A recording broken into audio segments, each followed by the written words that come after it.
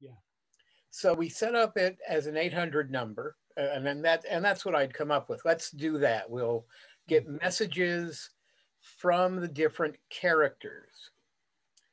The messages were from the characters, not from the actors, although we had the actors do their characters. Sure, sure. And, and you would get a thing saying something intriguing about Empire Strikes Back. Yeah, sure. And so, I ran this by George and he thought it was cool. Yeah. And so I wrote messages for 5 of the characters. C3PO, Luke Skywalker, Princess Leia, Han Solo. Han Solo, and Darth Vader. And they, and you would call up and you would get the right message. And we got the phone number we chose it started with 800, of course, because it was an 800 number. It was the date, wasn't it? It was the release date. It was the release date, 5/21/1980, May 21st, 1980. And I wrote these messages. And then, being somewhat frugal, whenever any of the actors came in to record their looping, their ADR for Empire, we'd give them the script and they'd record their message. Sure, on the dialogue stage, the ADR, most of which were done at Goldwyn, I believe. Yeah, I think so. The lot today is what it's called. Yes. This worked fine for everyone but Harrison, because he had come in earlier than we had this all prepared, and he'd already looped his lines. So I got him to agree to do it at his house. And Jim Tannenbaum, who was a pretty well-known sound recordist. He is an esteemed sound production sound mixer, done dozens of films, worked with Brian De Palma quite a bit. Did Blowout and a bunch of other notable films. He's a really good guy.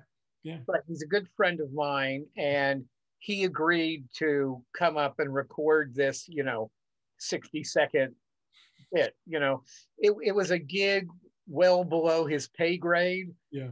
But, he was a friend of mine, and it was Star Wars. Yeah, and you get to travel a little and hang out with Harrison Ford. I mean, Yeah, so he thought it was great, and so we were able to do it. And we went up to Harrison's house and recorded his bit, and then we set them all up.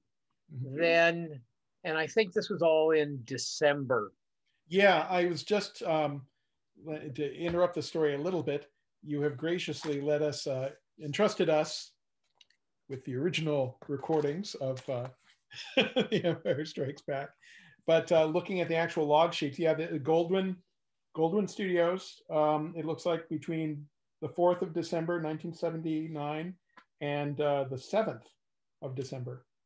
So that's when the most of the recording was done. Yeah, so very, very. And in I think February, we started the phone line.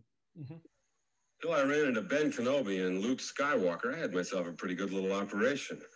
They wanted to ride to Alderaan, and they're willing to pay enough so I didn't have to ask any questions. Now I'm in the middle of a rebellion.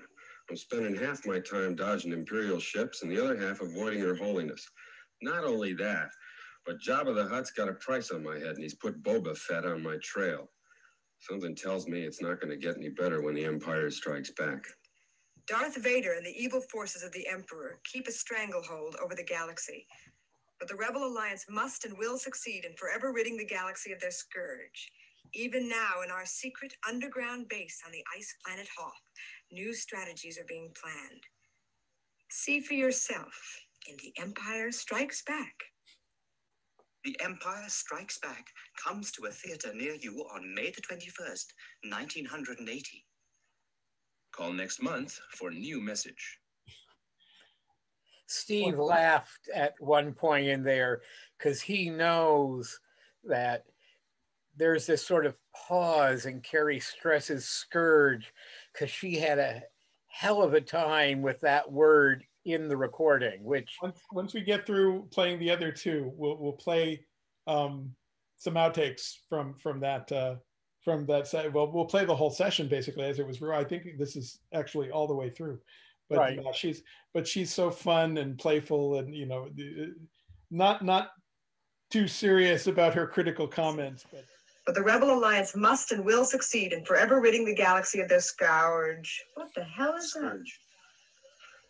Why do you give me this ancient dialogue to say? Ancient? Scourge? Do we all say scourge? And I missed it?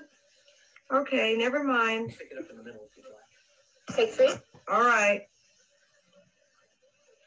But the Rebel Alliance must and will succeed in forever ridding the galaxy of their scourge. Even now, in our secret underground base on the ice planet Hoth, new strategies are being planned. See for yourself in The Empire Strikes Back, coming to a theater near you, May 21st, 1980. Let's do that part again. Oh, but it's so ranked, Charlie. What am I? I'm. Oh, God.